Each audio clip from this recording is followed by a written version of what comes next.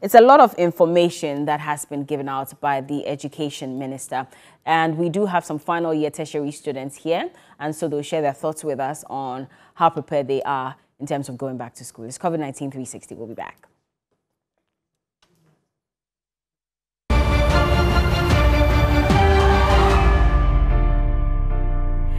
Welcome back to COVID-19 360. Quick one. So happy birthday to my co-presenter, Anita Ekuyakufu. Today is her birthday. Anita, how old are you today? 30? 27. 27. Okay. So yes, it's her 27th birthday. Send a lovely message to her. And Charlie, allow cash out is important. But God bless you so much. Anyway, so going straight to my students, we have students from Ashesi University, from the University of Ghana, and also from GIMPA. Now, for other students from other tertiary institutions, you can also join us via social media. We're talking about the directive by the president to have final year students go back to school starting from the 15th of June. And so I have Amtu Akumfi Ameya. He's in, he is a level 300 student, but it's good he's here from University of Ghana. Florence Adepa Asante is also a level 300 student from GIMPA. Then we have Joshua Nitaki SL. He's a USA coordinating secretary. And we have David Quay Brown, and he is a level 400 student at the University of Ghana. David Hughes Devereaux, hello. He's a level 400 student from the University of Ghana. And Peter Kofi Kilson Akins, also a level 400 student from the University of Ghana. So you're all welcome, and thank you so much for joining me.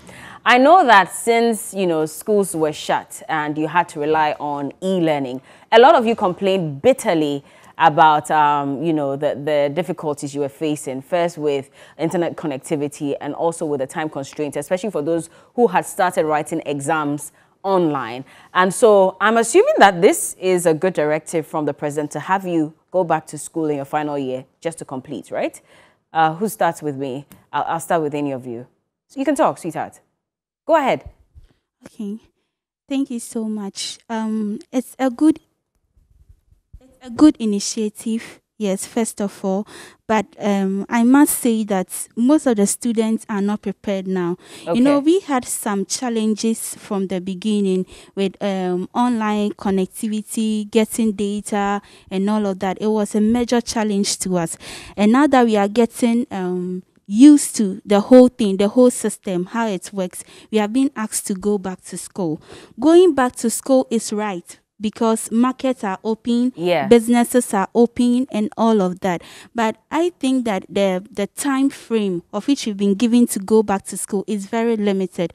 Talking about finances, most parents have been laid off their job at this time, and then they are supposed to prepare their kids in less than 2 weeks to go back to school. And I think that the financial constraints there is what I'm stressing on. But going back to school is good, and the reopening of school is good. So you talked about financial constraints, and that's Florence Adepa. And also there was another thing you mentioned about the time frame. Let me come to Joshua Nitaki. You tell me what you think. And we have a hand sanitizer. So before you pass or you touch the microphone being passed on, kindly just use it so that we can continue to sanitize our hands. But what do you think about it? Because she's touching on financial constraints for parents and also for, the fact that the time is too short.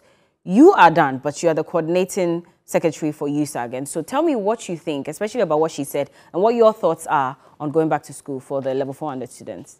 Yeah, so thank you very much. But then, touching on what she said, yes, those are some of the little pockets of explanations or reasons why you feel, even if we coming to school on 15th is prudent, these are some of the things that are the little challenges. I mean, there are a lot of challenges that can happen. For example, I am a student of University of Ghana, Computer University of Ghana. So, for example, I'll know that if we are supposed to come to school, possibly, that means that there'll be a need for us to reschedule timetable and all those things. And those things are also hectic.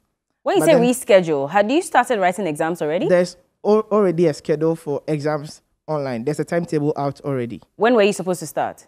So then they were supposed to start, I think, 8th.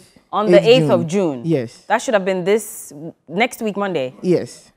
Oh, but I think you wrote academic something, writing, or one of the other. That's interim assessment. Oh, that was just interim assessment. Okay, carry on. Yes, so those are some of the little bits of challenges, pockets of challenges. But then on the national, I feel the decision for finals years to come to school is wrong because one, I feel like the best thing is that without life itself, there's no need for education.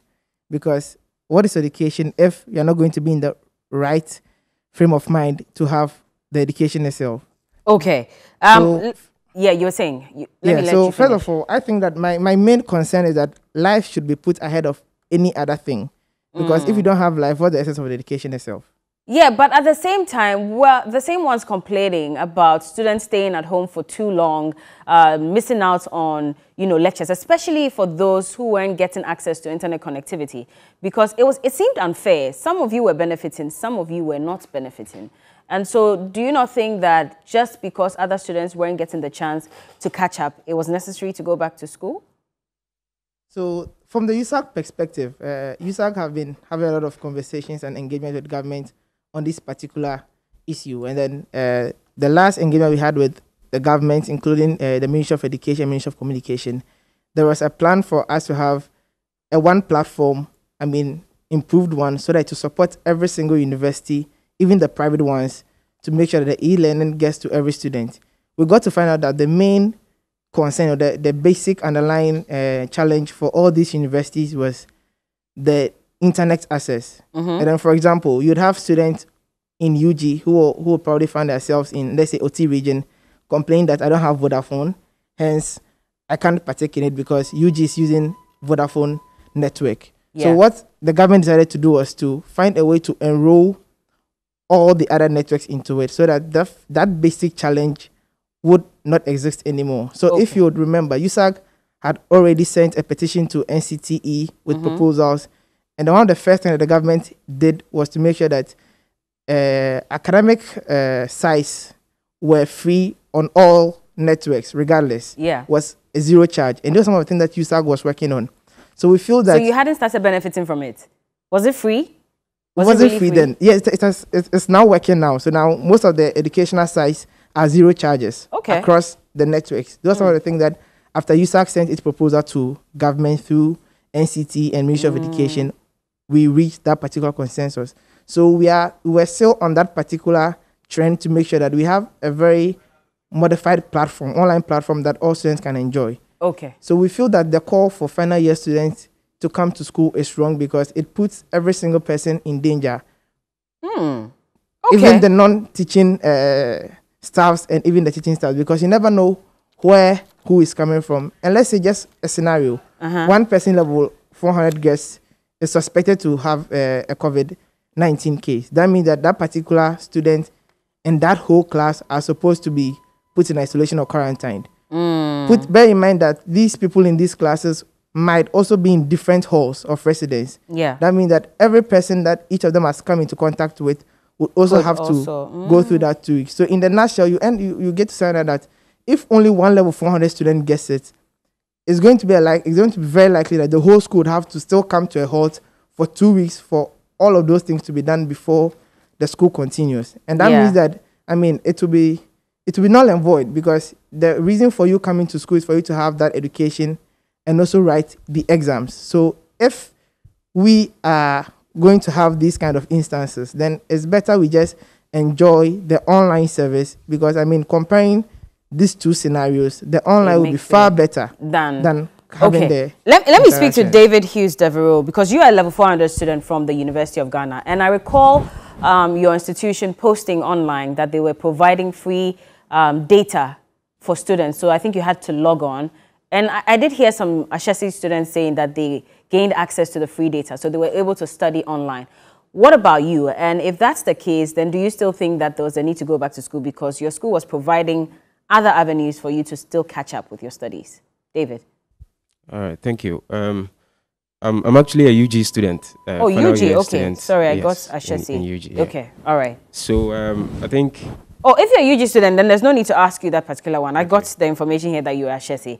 But then if your USAC secretary is saying that, it's wrong for students to go. We do understand that there have been conversations about students getting tested before they get into school. And there are plans to ensure that you stay safe whilst on campus, because the minister mentioned that the Ministry of Health and GS will be working with other institutions, you know, to sensitize the leaders and stuff on how you can stay safe. So at least that helps, does it not? I think it does. I believe it does. And what the brief from the president and from the minister moments ago, I think is nothing new. I mean, you expected it? Some way, somehow, I expected it. I mean, countries all over the world are opening up. Businesses are opening up. Europe, I understand, has even opened its borders to other European countries and all that. It is in the right direction that some minority students, such as the sciences, would come back and then probably complete their practical research projects and all. I'm a victim of that. Okay, could you not have done that whilst home? Not at all. Because why do you say so? What is it about your course that makes it difficult to complete? I culture bacteria in the lab, and I need to nourish it every now and then. And whilst we were away, that could not be done. At all? At all.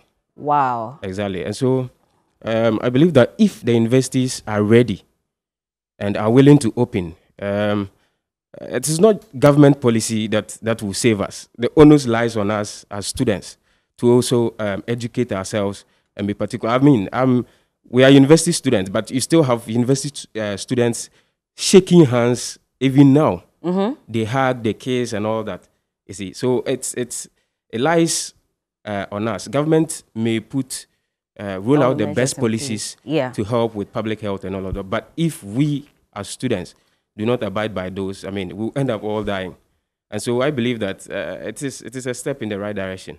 Okay. Let me come to Joshua Nitaki SL. Joshua, you are the one. Oh, Joshua, I spoke to you already. Sorry. I meant David Quay. Okay, so David is also a level 400 UG student. Now, Florence was saying that some of the students were getting used to e-learning. And so now having to shift back to going to school and all of that, she's not too sure about it. What do you think? Were you getting used to it? Yeah, thank you very much. I think that I subscribe to that particular argument that she put forth in relation to us getting used to the e-learning. In regards to academic work, final year students, as we have it now, from the social science where I am, we've done almost 90% of academic work. We've done 90% of the tests.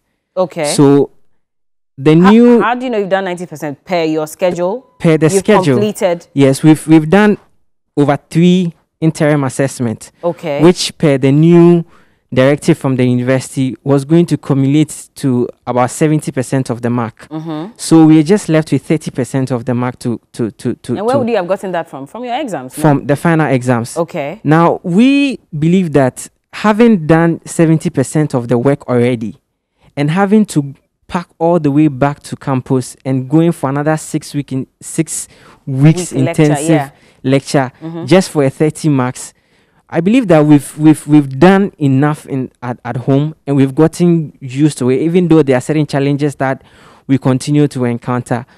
We believe that already we can have our final exams on the system, not as a real-time exams, but take-home assignments, because per the university directive, we had an option where the lecturers were to give take-home assignment. So instead of having real-time exams where you are timed and then due to network difficulties, you are unable to complete it because the system shuts down a lot of times. People are unable to complete their test every single time. And so we were advocating for the take-home assignment where you give an essay-like question and then the student will have that period, a particular period, 2-3 days a week to be able to complete it, and then they submit it. But you don't make the decision. So how do you tell your lecturers what kind of assignment to give you? Well, all of that? we don't make the decisions, but we believe that at this point, this is where we find ourselves in. I believe that students are not the creators of this pandemic. And so at the end of the day, despite the fact that we want to make sure that the lecturers are also able to mark or get on with their academic side, the students also do not suffer at the end. So if you were in school, we would definitely have been writing essay-like questions during exams. Yeah. But the only difference is this time you are doing it at home. Okay. But at the same time, I mean, as much as you're talking about completing about 70% of their assessment. What about those students who did not get the chance to log on constantly so they can catch up with lectures as well? This is a fair opportunity for them to also come to school, do the 6 weeks intensive so that they can also write the exam. Just in case they didn't score good marks for the 70% assessment, they can take advantage of the 30% and probably score higher there. Is that not a fair deal? Now, again, the directive that the university gave out, it stated categorically that those who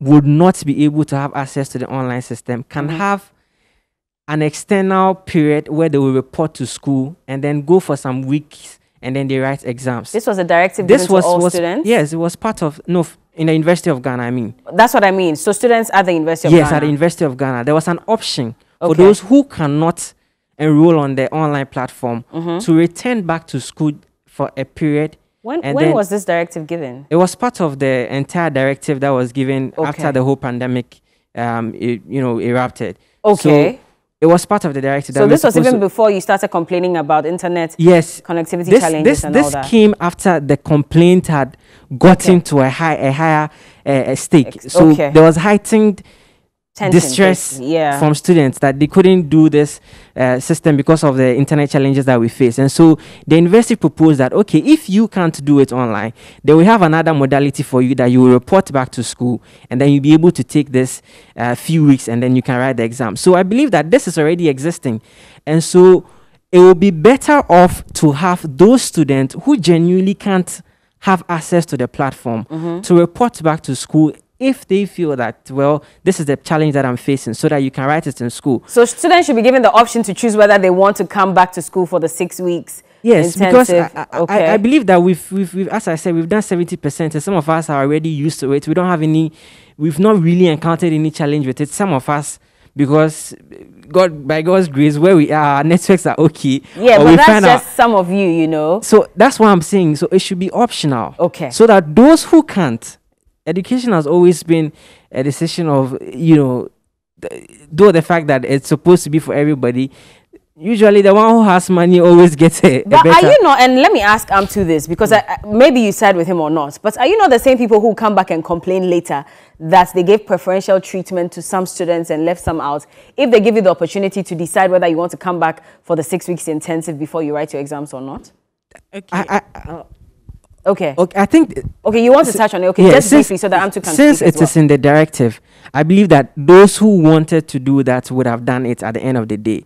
So I believe that we shouldn't all be forced to get back to school to go for this whole 6 weeks, especially as some of us feel like we've done enough and we are just left with a few that we can actually do it at home, and there's really no point going back to school to go and do that 30%. Amtu, what do you think about this as well?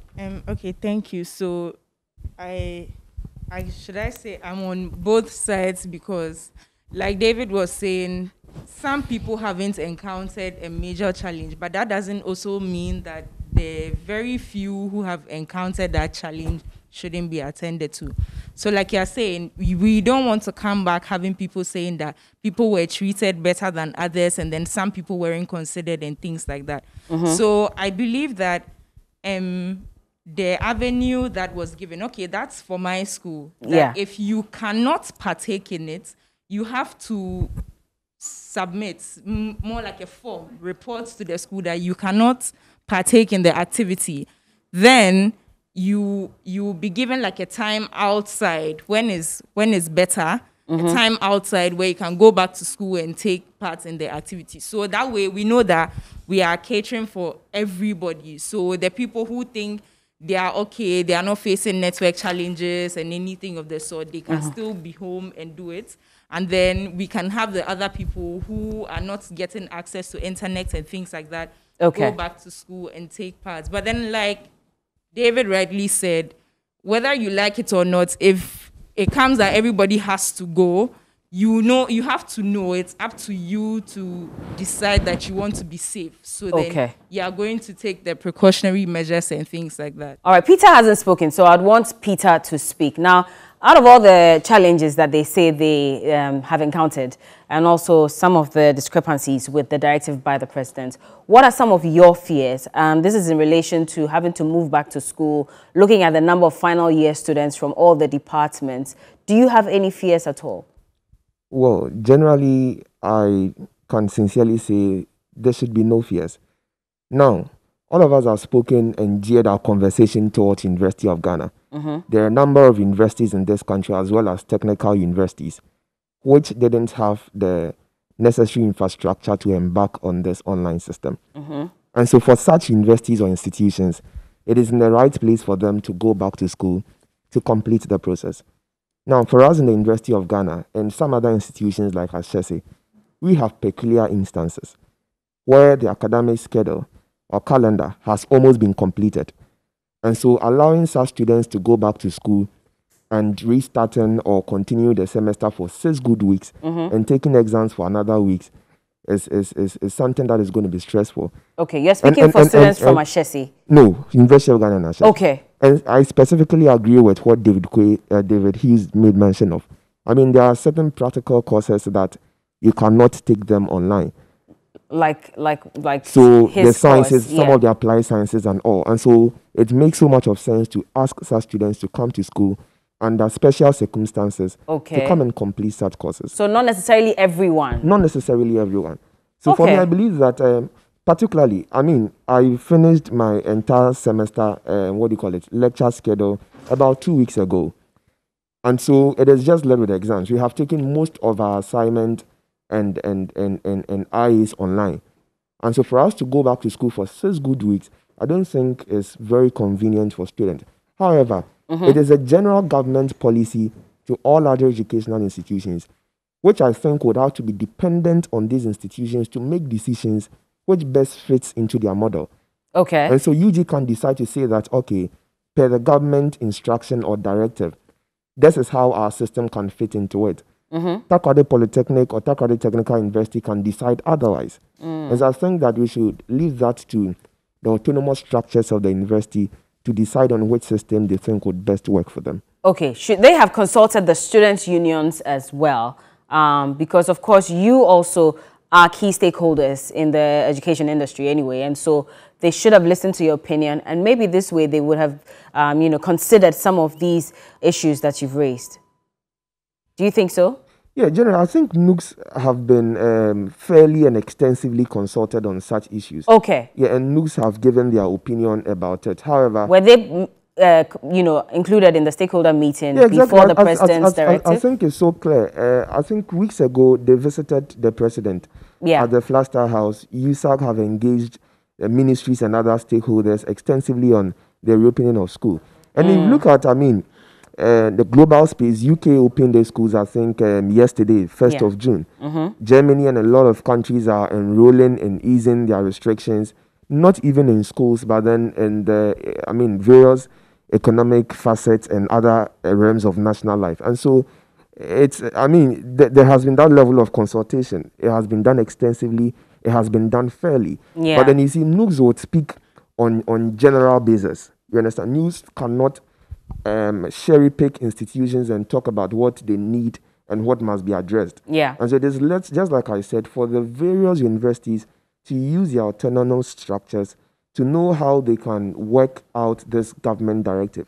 And so for me, I don't think that it will be so fair for University of Ghana to take up a 6-week course and allow all final year students to get back to school, especially when the school made a suggestion to students that cannot enroll on this online period that you have 3 weeks after everything to come to school to do an intensive, teaching and learning exercise. For some special students, for not some everyone. Special students. So just like David Quay was saying, this is nothing new for the University of Ghana. And then what of the other universities which do not have such infrastructure in place to realize their academic, goals? Okay. Yes. So that is the worry. And I don't think it's a wrong call by government to ask schools to go back. I sincerely don't think it's a wrong call. Life must move on. We cannot use a COVID excuse and say that because one person is going to be infected, we should close down schools. We might be losing a lot. The student, all of us know that when the mind is down, you are not able to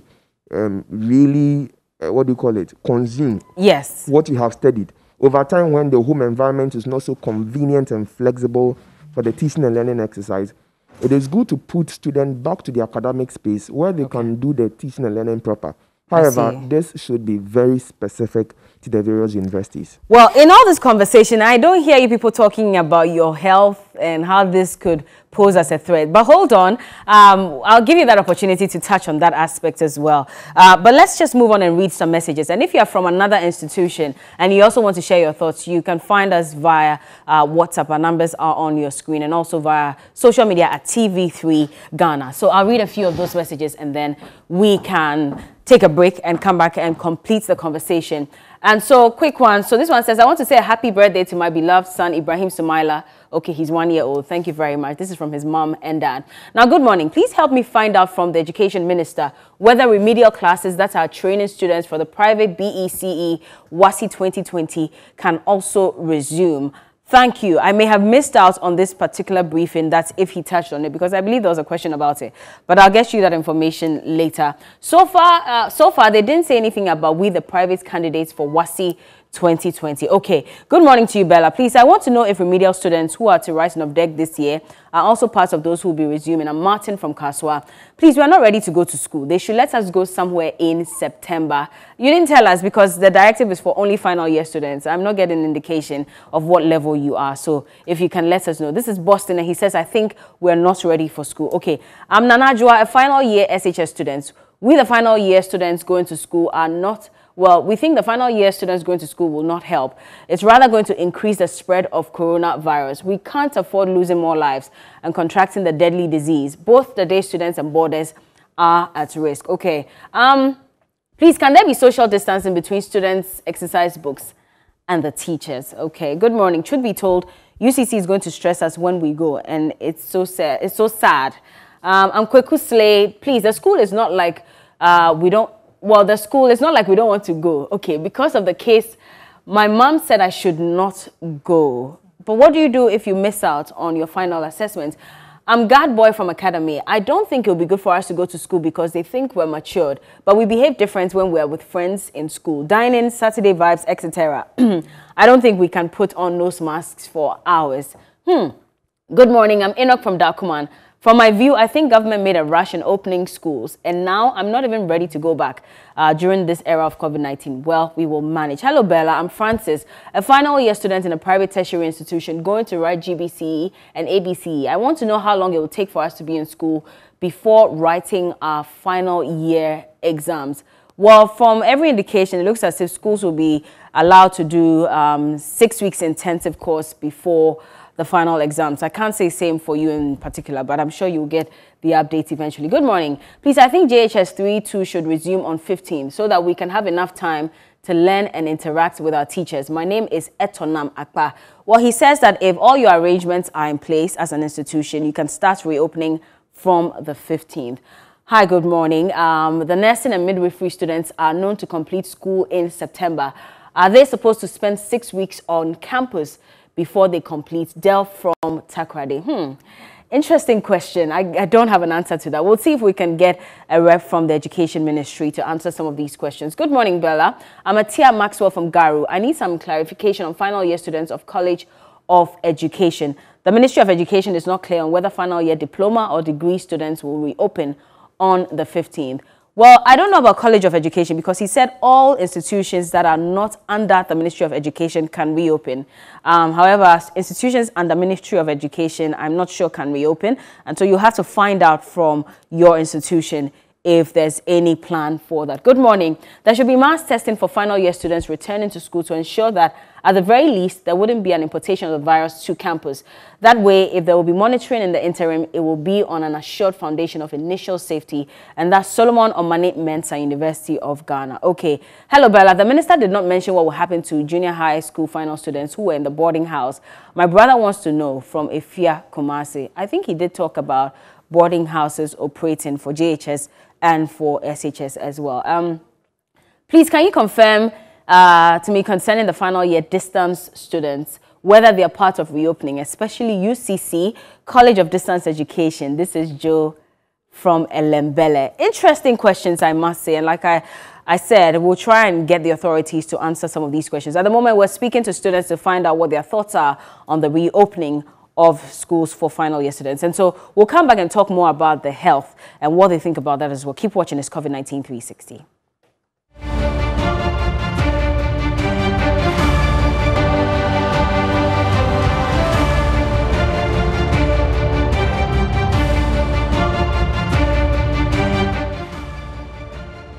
Getting heated in the studios, and I'm here with students from some tertiary institutions telling us what they think about the president's directive to have final year students go back to school. And so I'll go back to Florence and, you know, quickly let's touch on the issue of data, because the University of Ghana students were saying that, you know, there was some form of free internet connectivity for them so they can study online.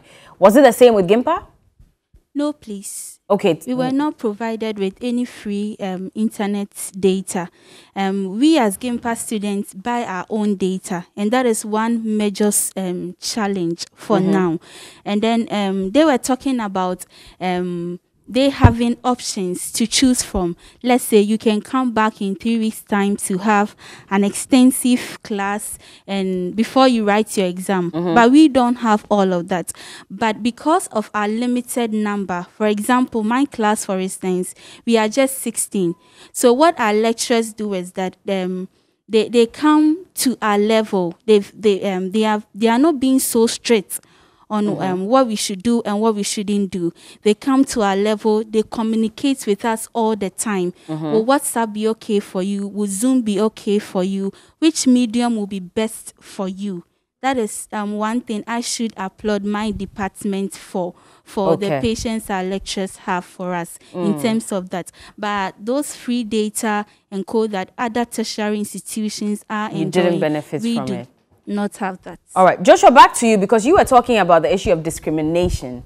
I need you to explain that. I wasn't getting you clearly. Okay, so then first of all, I'd like to make it clear that this is not a stand of USAG. This is a personal This is your stand. personal stand. Yes, because I know that at the moment I'm the USAG coordinating secretary. Is it for everything you said so far on the show, or for just I mean, this? that's why when I was making the initial submissions, I used the pronoun we to get to know that that's the stand of the union on that particular directive. But then this is a personal Go ahead on this particular thing. So then I'm arguing from another point of discrimination in the sense that I believe that there's nothing like a final year exit exams, on emphasis on the word exit, for any degree.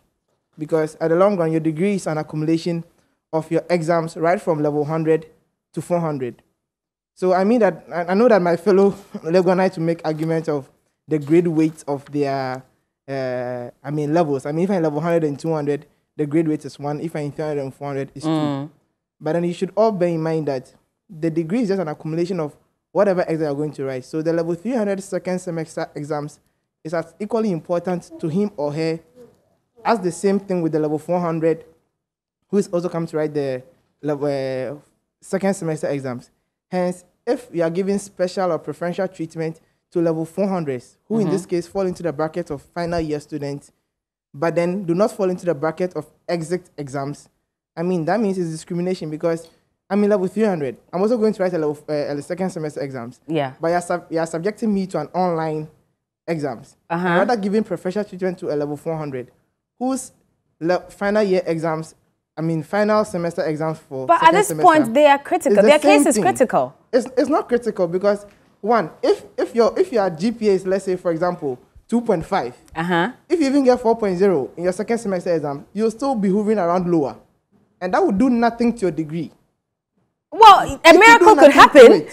So a miracle can happen. A miracle can happen. That same miracle can also happen to level 300, who probably is also in 1.2. But at this point... And then if he's also allowed to come to school and then write the exams because it's an accumulation of his GPA, probably would put him to also in a very good standing. The president said that this is a progressive facing, easing of restrictions. And so, as much as possible, I think that it's fair that we're allowing final year students to complete so that now we can focus on them, on the others. But anyway, let me ask the others before my time is up, because I have to run. Exit exams. Okay, so no worries. We totally understand. But let me ask the guys at the back. Basically, so in terms of discipline, Do you think that university students can be that disciplined? You know, so they're saying social distancing, you probably would have to avoid going to your friend's room and all of that. How's it going to affect, you know, group studies and all of that?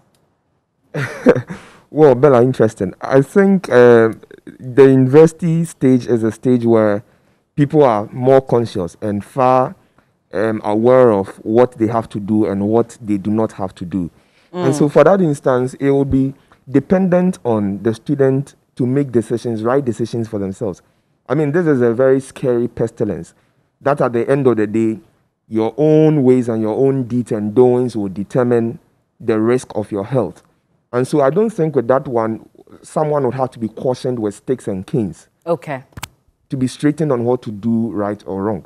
But then I think, let me touch on health before. So touch on that briefly so I can wrap up, please. Okay, so on the health, you know, with the various JHS and SHS, for instance, I, for once, my school, GSTS, had a very, excuse me to say, rickety old-fashioned sick bay until recently when it was renovated to an ultra-modern one. Now, how many secondary schools in Ghana have a well-capacitated or, fixed health centers to be able to tackle such issues? Well, the minister says that they have the necessary they're working in collaboration with some health institutions. So you know, a lot of sick bays in the various secondary schools are not in the right state. Well, but the minister says that they are pegging each school to a health you know, center, so in case there's an emergency. But anyway, unfortunately, but you know, first of all, I totally understand. My time is up. My director is Bella, no, you have to go. We have to go. Emergency. We'll see if we can do this again.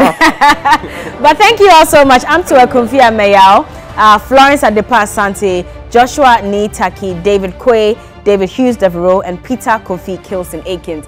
Thank you all so much for joining us on it. We couldn't exhaust it all, but we hope to continue hopefully later. So this has been COVID-19 360. Thank you for watching, and we'll be back tomorrow, same time.